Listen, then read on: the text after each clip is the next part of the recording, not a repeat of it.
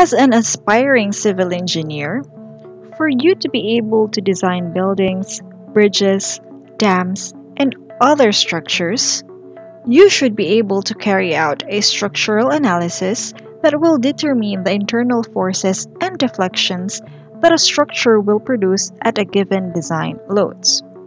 So what does it mean? For you to fully understand it, you should start on the basic concepts of structural analysis, starting with the brief history of the evolution of structural engineering, followed by the structural layout and classifications, structural elements, types of structures, the loads acting on structures, and the analytical design methods used in analyzing and designing structures. Let's start with a brief history. In this first topic, you will be introduced to the evolution of structural engineering through time, under which structures, engineers, structural analysis. Let's start with the structures. When you combine parts or members in a certain way to build something holistic and capable of holding itself with or without loading, is actually called structure. In the field of civil engineering, structures such as buildings, bridges, dams, roads, cableways, factories, and other infrastructures are built using theories and concepts. When designing a structure that creates a system to hold loadings for a specific function, the structural engineer must be accountable for its safety, aesthetics, and serviceability, including economic and environmental constraints. Now let's see the few structures that were built a long time ago and still stands today and became one of the famous tourist attractions in the world. Let's start with the Giza pyramids. In the Giza Plateau, the pyramids built there amazed mankind, even the present generations. Not only have they stood the test of time, but the accuracy with which they were built is impressive even by today's standards. The three pyramids were built as tombs for three different pharaohs during the 3rd and 4th dynasty. The first and the biggest pyramid was built by Khufu between 2551 and 2531 BC, while the second oldest pyramid was built by his grandson Khafre between 2558 and 2532 BC. Lastly, the third pyramid was created by Menkaure, which is Khafre's son, and is believed to have finished somewhere around 2490 BC.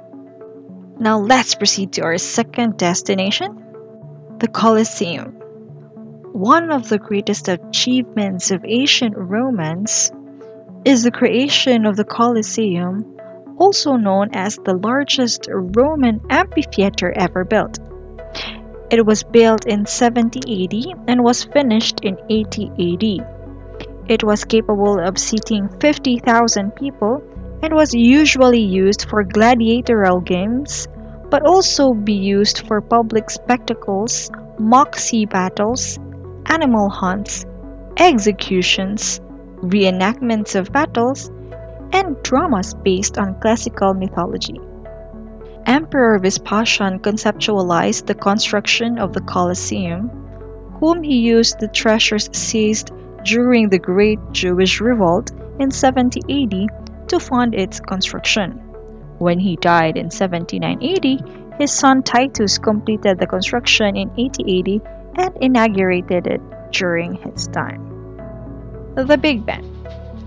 The famous tower clock Big Ben was actually the name of one of the bells and not the clock itself. But as time goes by, it has been named both for the tower clock and the bell. It was completed during the restoration of the Palace of Westminster in 1858. The tower stands 316 feet tall, clock face is 23 feet square with 4-foot numbers, and the Great Bell is 7.5 feet tall and weighs 13 tons.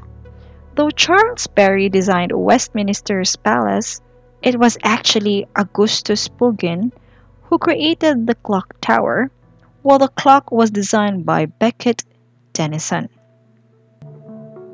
Amazing, right? Now let's move to our fourth structure, the Eiffel Tower. Between 1887 and 1889, Eiffel Tower in Paris was created and served as the entrance arc of the Exposition Universelle, which marked the centennial of the French Revolution. The tower was only supposed to stand for 20 years, but it was a valuable communication tool and remained as an unmistakable element of Paris' skyline. Engineer Gustave Eiffel designed the Eiffel Tower and was originally submitted to Barcelona for the Universal Exposition in 1888, but to his dismay, it was rejected. When it was constructed, he engraved the names of 72 French scientists, engineers, and other notable Frenchmen. Last on our list is Taj Mahal. One man's greatest love for his wife created the crowning jewel of India, the Taj Mahal. The Taj Mahal was built by Mughal Emperor Shah Jahan when his third wife Mumtaz Mahal died while giving birth to their 14th child, Gauhara Begum. It looks like a palace, but it was actually built as a tomb for the emperor's favorite wife. It started its construction in 1633, a year after his wife's death. The mausoleum was completed in 1648, with the surrounding buildings and gardens taking another 5 years to complete. The construction took 20,000 workers and craftsmen that were recruited from all across northern India.